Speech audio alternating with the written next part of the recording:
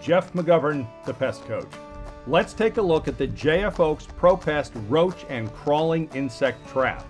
Turning the device over, you're going to find instructions, pictures, as well as Spanish and English, and a place for documentation if you need to do that. To activate the device, first let's get the arms folded, put a crease there, and then when you push the tabs together, it's a solid, reliable placement. Don't forget before use to remove the release paper on the inside. That exposes the pre-baited glue surface, which means this device is an RTU, ready to use. You don't have to add anything to it to be successful. You have ramps on all four sides. Folding together the arms pushes the end ramps into place. So there you have it. JF Oaks, always get the best.